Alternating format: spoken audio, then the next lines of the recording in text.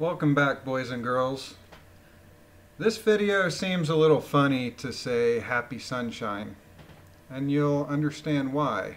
This is about another facet of the larger deception that's going on around us, and that facet is our weather. Our rain, our snow, tornadoes, hurricanes. Are they really natural? Well, August 25th, 11:27 p.m. Pacific Time. I want to first start off by showing you a search return. If you put in "owning the weather by 2025" into a search engine, you're going to come up with a PDF file and a whole bunch of other sites that are talking about this PDF file, and you'll find this file in many places.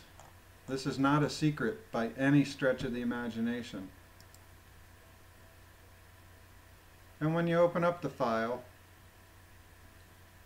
you'll see that it's a research paper presented to the Air Force, 2025. Colonel Tamsy J. House, Lieutenant Colonel James B. Neer Jr., Lieutenant Colonel William B. Shields, Major Ronald J. Celentano, Major David M. Husband, Major Ann E. Mercer, Major James E. Pugh. August of 1996. This is 21 years ago, guys. 1, 2, 3, 4, 5, 6, 7 decently advanced people in the armed forces came together to write a research paper.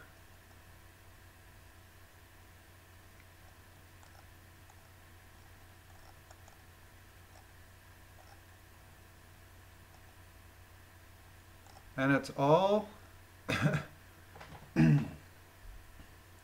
it's all about modifying the weather. Here's their executive summary.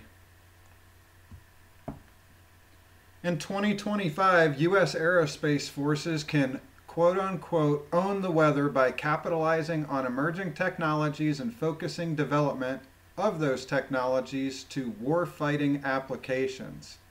Such a capability offers the warfighter tools to shape the battlescape in ways never before possible. It provides opportunities to impact operations across the full spectrum of conflict and is pertinent to all possible futures. The purpose of this paper is to outline a strategy for the use of a future weather modification system to achieve military objectives rather than to provide a detailed technical roadmap. A high-risk, high-reward endeavor, weather modification offers a dilemma not unlike the splitting of an atom. While some segments of society will always be reluctant to examine controversial issues such as weather modification, the tremendous military capabilities that could result from this field are ignored at our own peril. From enhancing friendly operations or disrupting those of the enemy via small-scale tailoring of natural weather patterns to complete dominance of global communications and counter-space control, weather modification offers the warfighter a wide range of possible options to defeat or coerce an adversary. Some of the potential capabilities a weather modification system could provide to a warfighting commander-in-chief, abbreviated CINC or SYNC, are listed in Table 1. Technology advancements in 5 major areas are necessary for an integrated weather modification capability. 1. Advanced nonlinear modeling techniques. 2. Computational capability. 3. Information gathering and transmission. 4. A global sensor array. And 5. Weather intervention techniques. Some intervention tools exist today. Look at that. Some intervention tools exist today, back in August of 1996, and others may be developed and refined in the future. So then they go into more details about, I'm trying to zoom out here. There we go. Whoa. So the reason that I find this all interesting is because my father is part of, well, basically the shadow government. Here's his resume. It's online. This is just available for anybody to see. I just did a Google search, or a DuckDuckGo if you want to be technical. And I just can't believe that all of this is out there. I want you to see where he started his career. Air Force Weapons Laboratory in Kirtland Air Force Base. He was the group chief and then a project officer. He found an unsuspected phenomena, or right down here, intensity mapped aberration, and started a new group to manage it, supervised 1 to 2 professionals. So, you know, he made a discovery, and they gave him resources to look into it further. And I'm pretty sure that based on this discovery is why DARPA picked him up. And if you've done any research around rabbit holes, that's going to perk your ears up. My father was a program manager for the Defense Advanced Research Projects Agency. And this was from 1975 to 1980.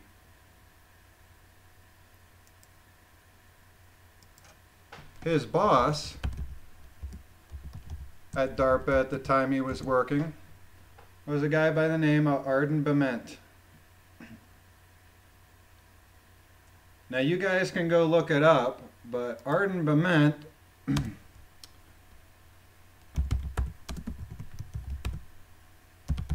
was appointed to the director of the National Institutes of Standards and Technology shortly after the World Trade Centers came down. And isn't it interesting that an old director of DARPA was appointed to the head of NIST right at the time when NIST was charged with writing the official report and investigation into why the trade centers came down. And so my family is very close to the deep powers that are keeping the deception in place.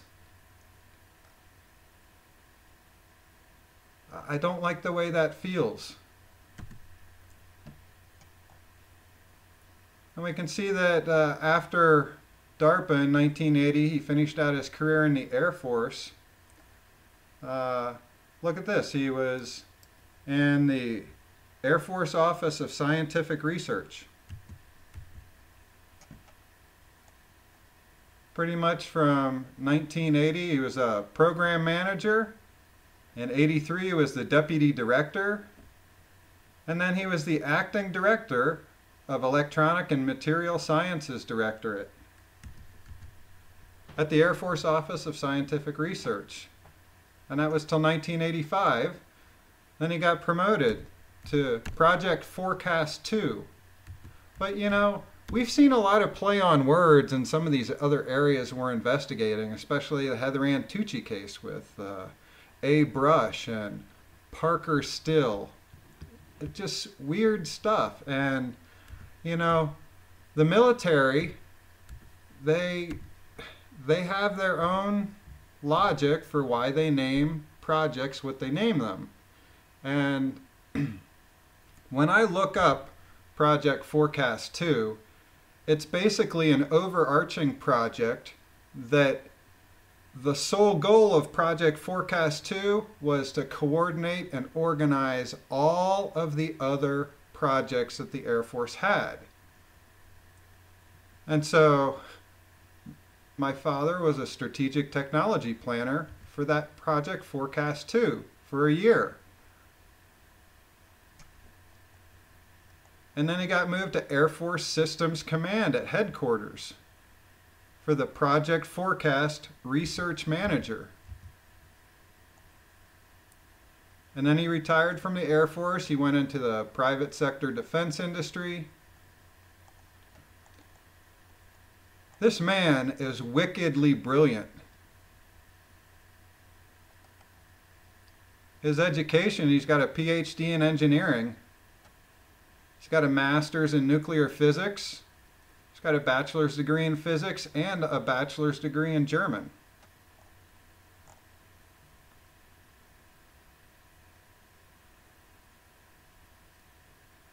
And so I put all this together. My dad worked at DARPA. Arden Bement was his boss. Arden Bement was confirmed as the 12th NIST director. President Bush, well, this is the National Science Foundation, but President Bush tapped Arden Bement to be the director of NIST. Like, I had dinner with this guy. My mom cooked for this guy. He sat in my living room. I remember one summer, actually 2 summers, we had a business trip. They call it temporary duty, or TDY, and we went out to California. This was when my dad was working at DARPA, and I remember having a late night dinner on the beach and a campfire with Arden Bement, and I can't remember who else of his family was there, maybe his wife at the time. But you know, we've got this document here, and then we've got some interesting things popping up. You know, Hurricane Katrina. How many hurricanes do we have to add that have had very suspicious paths?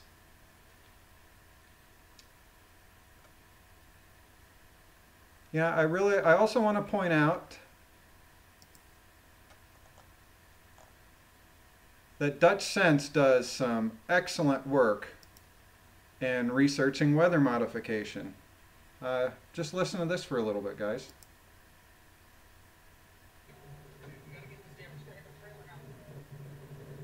It went for the radar.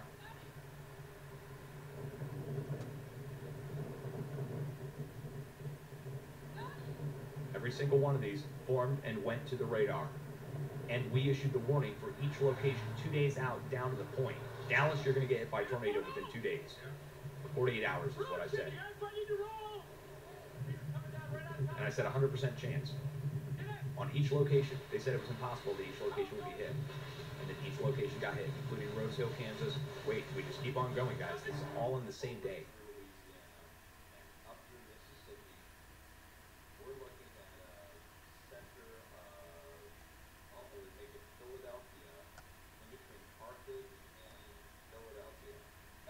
Boom. Philadelphia hit. And I didn't even know the name of the little town. The only reason it was because of the transmitter that was there. And guess how many people died in these storms, guys? Hundreds of people killed. This means the National Weather Service is directly or indirectly responsible. Either manslaughter, or if they're knowledgeable, then the people are responsible for the death of hundreds of people. Babies. Dutch Sense is an amazing investigator. You guys should really check him out. He's got a web page here, and here's HAARP and weather modification information. And it's really interesting, some of this man's phraseology.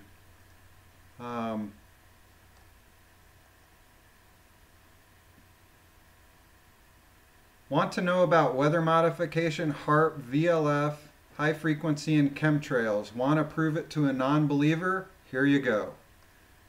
I mean, the same way I've been operating from the foundational observational facts that we can gather and glean, that's what Dutch Sense does. And he's proven to me that tornadoes are man-made events. How crazy is that, guys? But it's not that far of a stretch for me. I mean, I've had dinner with the sitting director of DARPA. My dad worked for Air Force, and he was on Project Forecast 2. Right here. And what gets forecast? The weather. The weather gets forecast. Speaking of forecasting, did you know that earthquakes can be forecast too? Dutch Sense has watched them move around the earth, and he can tell which way the pressure's going. And he has got these little arrows that he has put in himself over the imagery of the Earthquake 3D app, and he is amazingly accurate. It appears that there's also some relationship between the sun and earthquakes. He's talked about that in some of his videos. He's got so many videos. And they're all just chock full of solid observations. And so we have Hurricane Harvey here. I'm going to mute that. This is from Weather Wars 101. And you guys should really check this guy out too. This is just solid observations. He really doesn't do any talking. But he just lets the pictures and images speak for themselves, and he kind of paints an idea, but without language so much. And I think that's translatable to more people in more countries. So I'm going to let this play. And there we go. And while that's playing, I want to read to you something that a friend of mine in Texas wrote. He's just an internet acquaintance, I should say. But he's in Houston, and Hurricane Harvey is, well, it's bearing down. And so this is what he was writing earlier today. I was glad to hear my friend, also in Houston, had experienced the same odd lack of chemtrailing I've seen for a while now. Because it's nice. It was a very particularly clear day on the eclipse. I had mentioned it before, but it was one of those days where when you walked outside, you could just sense and feel that crystal clear sunlight and skies. I now wonder how much they've been using this to steer and even simply create this weather system, because the effects wrap all the way southeast past Mexico and all the way to northeastern Canada and beyond.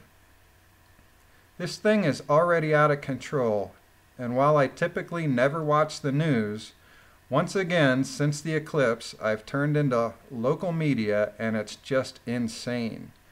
They're saying it's a severe hurricane coming in, and the most recent estimate of rainfall I just saw in the news was over a few-day period, quoting, is 25 to 33 inches. And I'm not making that up. I was joking with my 10-year-old earlier in the day that let's see if the rain amounts to 33, and there it was on the news. No particular reason I can see. It was the first I'd heard the number 33 mentioned, whereas before it was averaging 20 to 50 inches, which is obviously catastrophic. That's the word they keep using. Beyond that, they're estimating an average of 6 to 8 inches a day until Thursday, with averages that may surpass 50 inches total over a very wide swath of land from early Saturday a.m. to Thursday. Heavy flooding, days, long power outages, days long. The whole quote-unquote 9. NOAA openly stated they are not aware of such a storm before, and it will be absolutely catastrophic in nature. As an aside, I saw a blurb that it was the storm of 1,000 years. All right, so continuing here from Houston. They have already brought in and activated the National Guard and Army troops into Texas. They're also pushing this constant narrative to not listen to individuals' social media, as it will be and has been incorrect. Message control? Question mark. The head of emergency management actually held a long press conference to address that sole issue. I stopped by a local Walmart today, which I really try to avoid entirely, to grab some extra supplies, and of course it was mostly emptied out.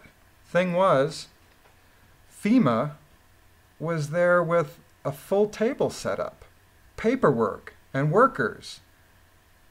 Are they agents? Law enforcement officers? They were in plain clothes. I suppose they were told to dress like a Walmart worker because each of them had on simple, clean, and absolutely matching dark blue collared shirt and dark slacks, but with no identification. And it was obvious to me that even the shirts were new and of the same fabric. They made it quite clear they did not work there, but were definitely working in some manner. It was a bit of a situation where it was likely some type of government workers who didn't want to be ID'd. From what I could tell otherwise, they'd have obvious ID or at least a name tag. They were all younger men, perhaps even military in my experience, but all in a certain uniform. Anyhow, since this very well might be related to chemtrailing and the recent eclipse, I'll post updates here if y'all want. Though I have a large power generator, I'm expecting to lose all internet access by late Saturday, as I doubt the primary node that runs internet access will function without power despite my capability of being able to run a router modem and computers. I've already got my radios in order, though I only currently have access to rubber ducky style antennas where range is limited. Cell phone service is expected to go down almost immediately. I'll be curious to see if my satellite radios function, and if not, why. Anyhow, I'll keep you all updated. So, then I got another little blurb update. I've got to say, if you don't believe the weather is owned, this is literally a level 4 hurricane, 5 being the highest, moving at 9 miles per hour as of now. And, well, I'm not sure how to decipher this time code here, but this was today, this evening. So the hurricane's only moving at 9 miles an hour, guys. So he's experienced 4 to 6 inches of rain in just one day, but they're saying that it's anywhere from 30 to 50 inches of rain from now until Thursday. A ton of tornado warnings. What's so odd is this storm is expected to make full inland landfall, then turn and go back out to the ocean, then sweep the city of Houston. I am extremely concerned here, as literally no one knows what's going to happen, even at the top levels of government. As like they're saying this has literally never happened before. Per their recorded data and projections, power is already starting to go out to the tune of nearly 20,000 people. And the storm technically hasn't even made landfall. They said this surpasses all storms back to 1968 as far as location, speed, path, and water drop down. Just doing the best we can, but I suspect my power is going down tonight, as that is when the storm is making landfall as a Category 4 hurricane, 1 a.m. local time. By the way, NASA took a few images of it from quote-unquote space, and they do look fairly legitimate, but I suspect high-altitude planes. After all of those eclipse jets, they finally released a 30-second clip, and that was all. But bragged and said it was broadcast live. We all know that's not true.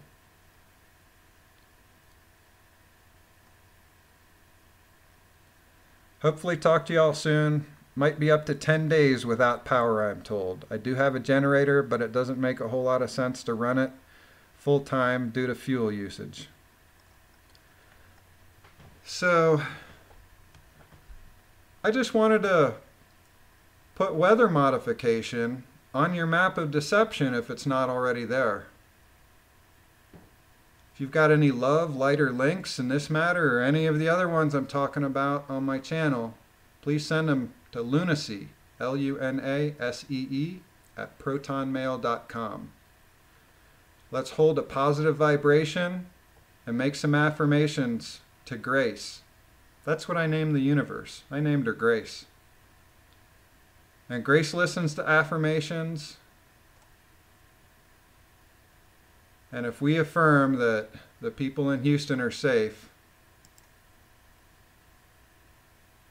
then I'm sure she'll take care of us. All right, lots of love to you guys. Peace out.